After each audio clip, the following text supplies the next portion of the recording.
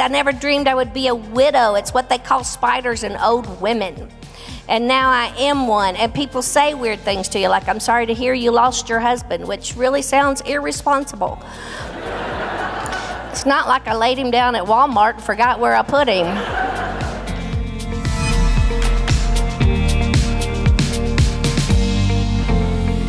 We have a winsome message for you today from Chonda Pierce, an extremely successful Christian comedian. She earned the nickname the Queen of Clean with 7 comedy albums that were ranked either gold or platinum, plus several books for adults and children. But as is often the case, Chonda's comedy comes from a source of pain, and she found that humor was how God equipped her to cope with these situations. Today, she's sharing her testimony and her search for an identity beyond the titles of widow or wife, or even mother. Here's Chonda Pierce speaking to our staff here at Focus on the Family. I grew up a preacher's kid. For any of you that don't know what I do, I didn't set out to be a comedian. I was trying to tell my testimony, and people kept laughing in my face. So it really kind of hurts my feelings. So after I got through therapy, I decided I could make a living doing this. I grew up in a holiness church, which would explain these leather pants. We all have a little rebellion in us. We have to keep continually giving to the Lord. But I'm grateful for my holiness roots. I really did grow up where the hair was tall, the skirts were long.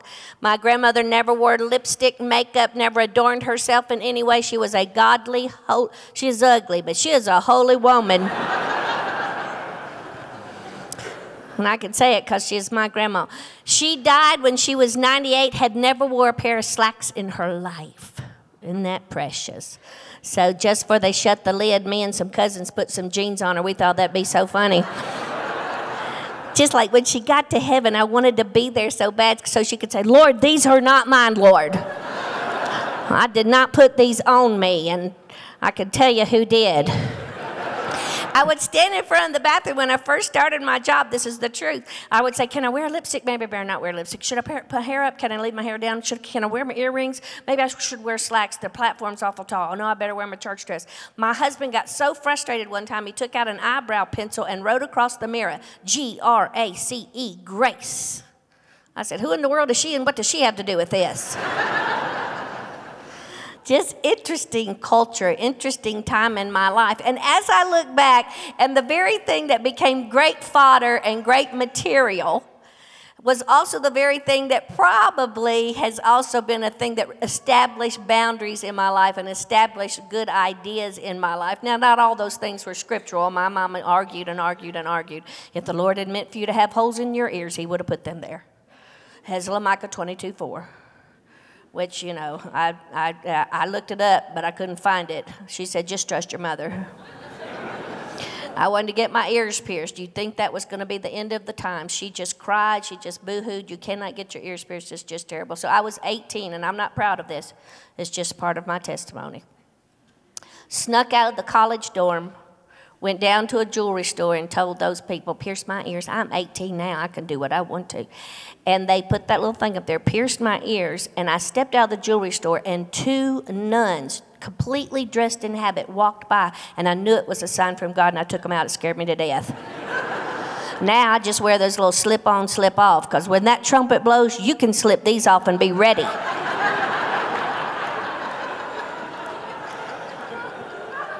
There's some girls out there going to have a problem. You better hope it's a long song. It'll be just...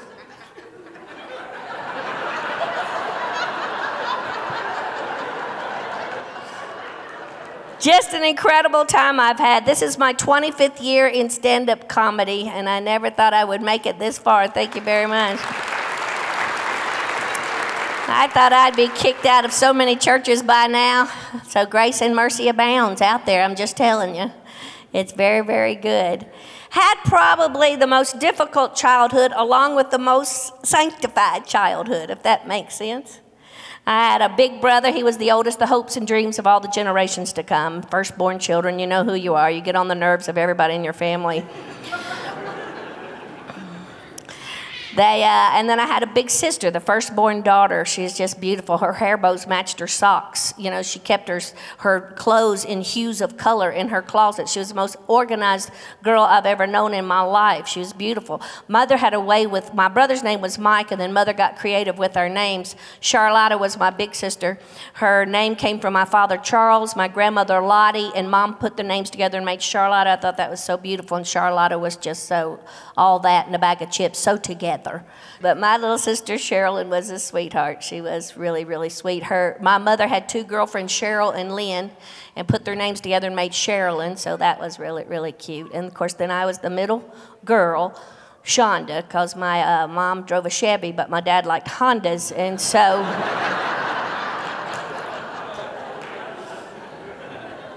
and I wish that was a joke. And all the while we had so much fun and laughed and goofed off, it was so important to my mother. We had to dress alike. Now, I don't think every preacher's kid back in the 70s had to do that. I think my mother just really set out to add as much dysfunction to our lives as possible. We had to dress alike. We had drawstring skirts because elastic was too worldly. I think McCall's 2243 was our pattern. We had little bow tie blouses, and we had little patent leather shoes with the lacy socks. You know what I'm talking about? We looked really cute. It was hard on my brother, but he... And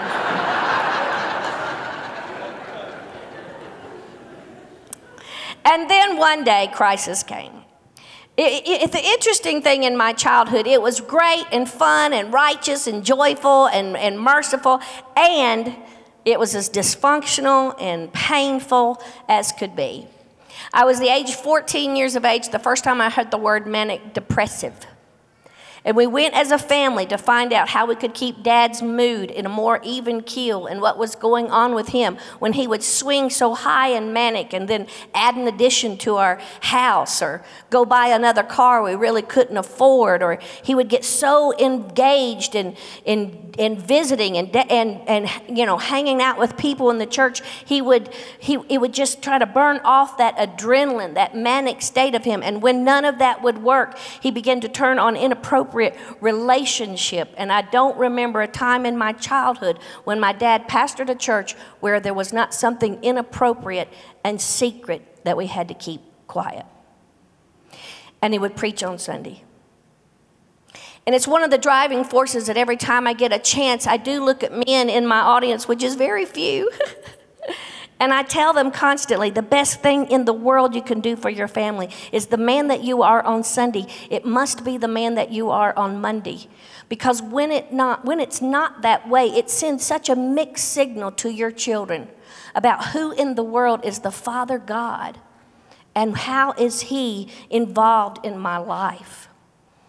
I can remember so often, finally a doctor put my dad on lithium, a little blue pill that I think would have helped.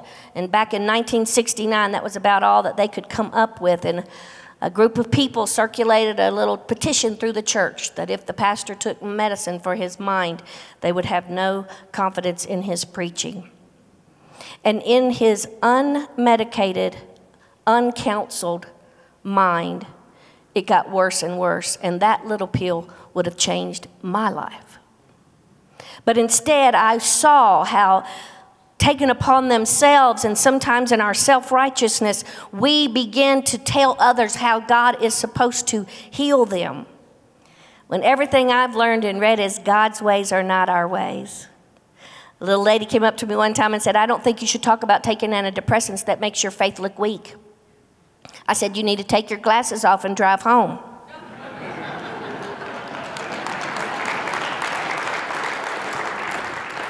Yeah, it went over about like that too.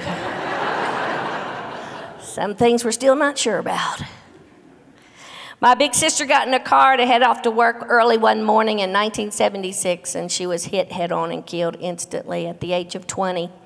And when that kind of trauma comes into a home that is already unstable, it just wreaks havoc. The devil loves bad times, doesn't he?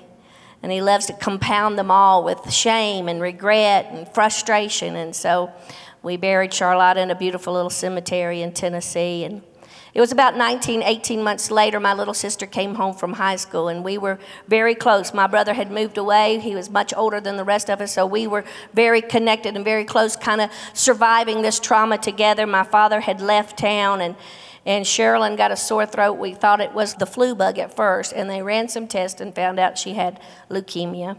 And 21 days later, she died. I remember standing at the gaping hole as they lowered her body in the ground and noticing that my other sister's grave was still dirt. The grass had not had yet a chance to grow. And I yelled across that gaping hole to my mother and about 5 little church friends and my father way off in the distance with someone. And I hollered at that gaping hole and said, "Well, we're dropping like flies." And everybody kind of chuckled, and then, oh, about like a few of you did. It was just a very inappropriate thing to say, but it was a great relief for me. And I learned then that sometimes you could shout out your humor, or you could make a joke or a sarcastic remark to deflect what was really going on inside.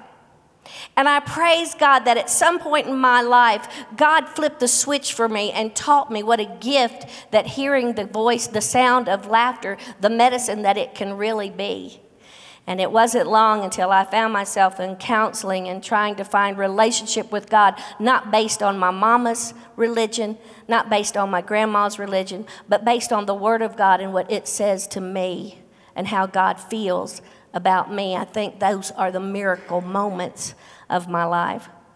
Married my high school sweetheart, best looking man in my high school, stud, sat right behind me in speech and drama class, stud muffin.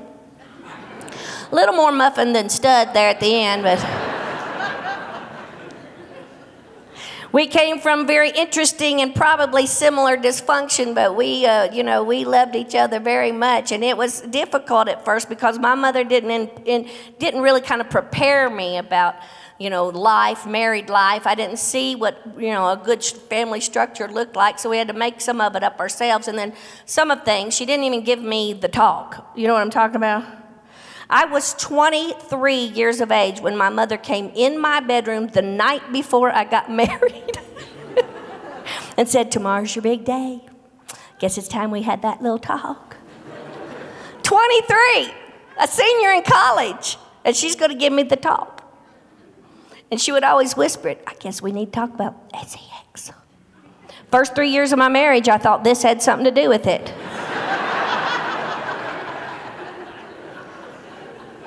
I'm just saying, go home tonight when your husband walks by, go, "Honey." Somehow they know. I was raised with such a fear of God and a terrifying that He's waiting to pound me at any minute. If I just step out of line, if my hem is the wrong length, He's just waiting to get me. I was raised, my grandmother, "You want the Lord to come back and catch you kissing that boy? You want the Lord to come back and catch you in the back seat of that car? Do you want the Lord to come back and catch you in that movie house?" Do you know how hard that is on your honeymoon when you've been raised like that? I had to put a do not disturb sign and a note to Jesus on the door. "Dear Lord, if you come back today, please circle the block. I've waited a long time for this."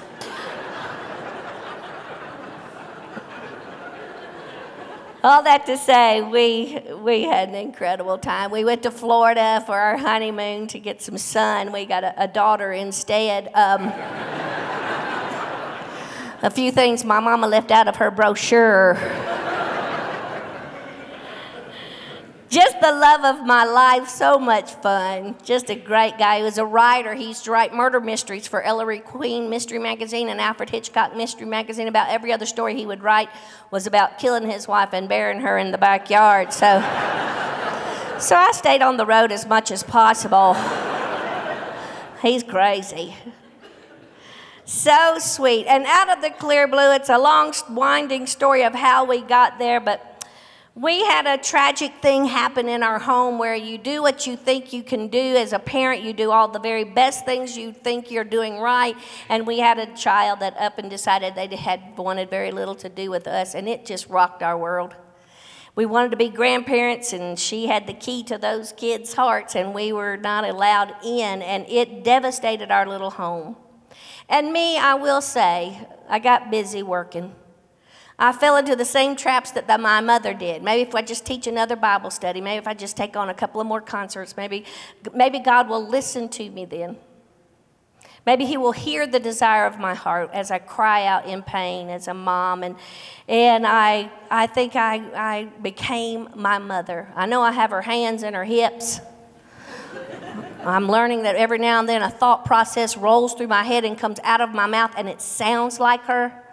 And now I'm deeply depressed. But all that to say, my husband spiraled into alcohol.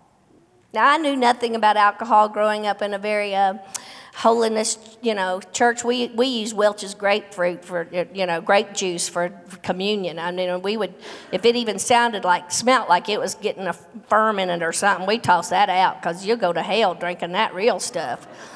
I mean, I've been in a few churches that serve the real stuff. I get in line a few times just to test it to see if it is. And my husband spiraled. His health declined for about 5 years. I watched him struggle through that.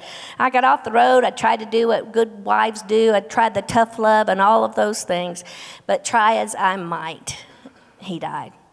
You do romantic odd things in the middle of your grief and that first initial trauma. And we were in the middle of building a house on the farm. We had decided to move from our home, which was an hour away. We were going to move closer to the farm so we could take care of things more as we got older. And we were in the middle of building a house. And when he passed, I just knew that would be the most perfect place to put him. So I had him come and dig up the footers, take away the lumber. I told the contractor, thank you, but no thanks. And we buried him there on the farm. I knew not to put him in a cemetery by my mother. I'm just saying, resurrection morning, if he came out of the ground and that's the first person he saw, I was worried he might not want to go. It's been 3 years and then the unthinkable happened. Those well-meaning girlfriends, the one that tries to tell you when it's time for you to move on, how do you regulate that for someone else? They came to my house and they left me a note on my laptop sitting on the counter, and it just said it had a password and a username and my credit card. So they stole my identity to do this.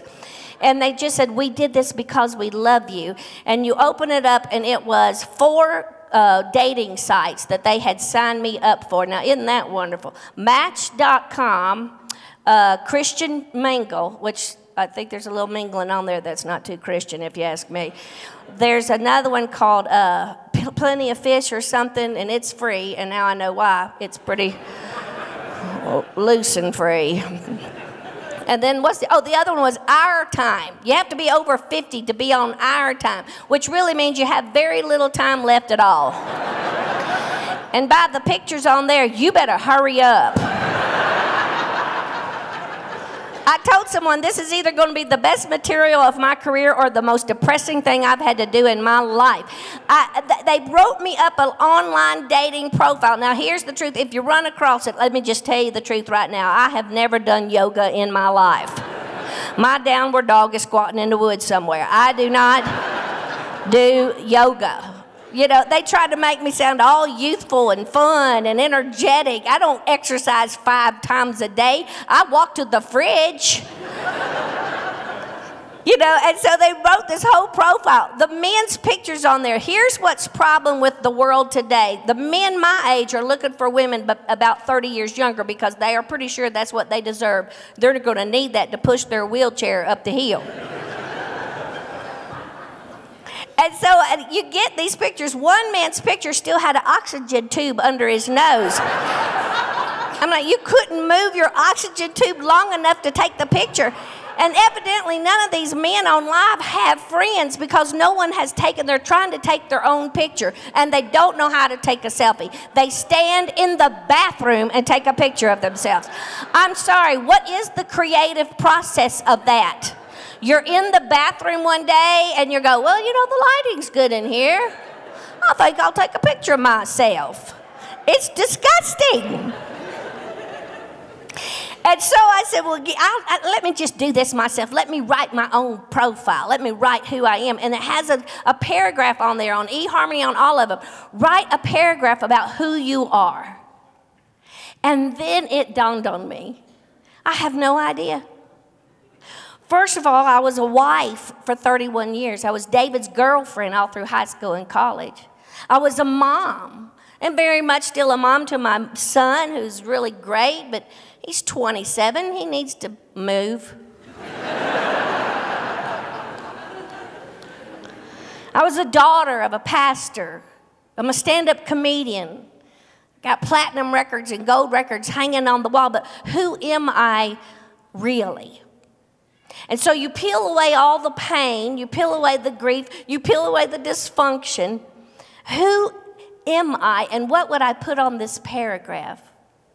And then the sweet saints of the church come back in my ears and begin to whisper the Sunday school lessons and the beautiful songs and the scriptures that I've heard all my life that are brought to mind when I need them most. I am fearfully and wonderfully made. The God of the universe counted the hairs on my head. He kissed me on the cheek one morning and rocked me and cuddled me and loved me and told me I'm great. And then he placed me in my mother's womb. And that same Father God started life with me, and he will end life with me. He is my comforter and my God. And I have found out that with him and because of him, I am enough. More than enough. I love how Chonda brought the message of her faith around full circle. She began with humor about the foibles of her strict religious upbringing, but here at the end, she acknowledged that the foundation of faith that she has learned as a child was solid and trustworthy, something she could count on during difficult seasons. That's a great truth about God's faithfulness to us. And I'm sure some of you have similar stories of loss, brokenness, and dysfunction. I know I do, being orphaned at age 9. That's tough stuff, but the Lord brought me through it. He can bring you through it. And maybe you're still in that dark place and haven't reconciled with God over these issues. If that describes you, can I urge you to contact us? That's why we're here at Focus. We have a team of Christian counselors who are prepared to spend some time with you on the phone and pray with you. So don't wait. Don't let that be the excuse. Call us today and begin your journey back into God's loving and healing embrace. And let me encourage you to donate to the work here at Focus on the Family as we provide resources like our counseling team free of charge. We're a listener-supported ministry, and we rely on contributions from donors just like you. And when you make a donation of any amount, we'll send you a copy of Chonda's latest book called Life is Funny Until It's Not. It goes into much more detail about her life story than what we were able to cover here. And we'd like to provide you with more clean humor, so we've assembled a very entertaining collection for you. Visit us online for complimentary access to an audio bundle of family-friendly comedy that you're going to enjoy. Yeah, and you can access that comedy collection, including this particular message from Chonda Pierce, plus presentations from Ken Kington, John Branyan, and Jeremy Nunes. That's all when you follow the link in the program description below, or call 800, the letter A, and the word family. And when you get in touch with us, please donate generously and request your copy of Life is Funny Until It's Not. On behalf of Jim Daly and the entire team, thanks for joining us today for Focus on the Family with Jim Daly. I'm John Fuller, inviting you back as we once again help you and your family thrive in Christ.